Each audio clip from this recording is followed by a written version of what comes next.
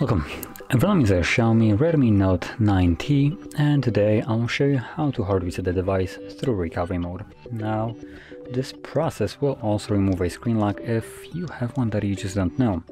As you can see, I do have a pattern set, and I'll progress from the lock screen as though I don't know it.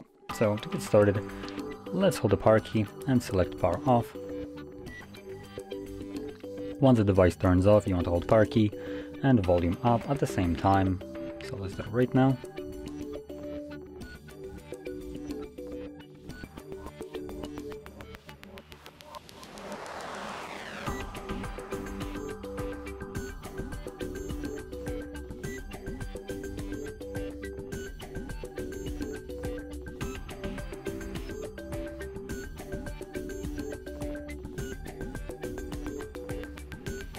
So once you see the Redmi logo, I'm gonna let go of the power key, keep holding volume down, and there we go. So that is how you access the recovery mode. When you see Redmi, let go of the power key, keep holding volume up.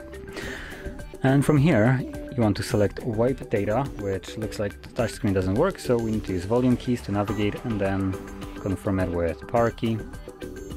So wipe all data, power key, and confirm. And there we go.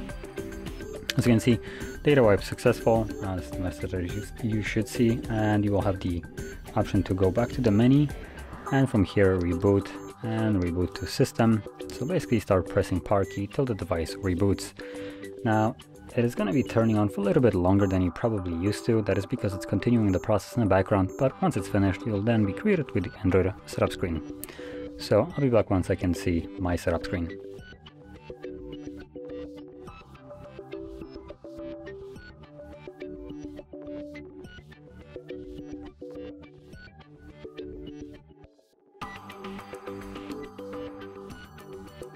And as you can see, now the process is finished and you can set up your device however you like.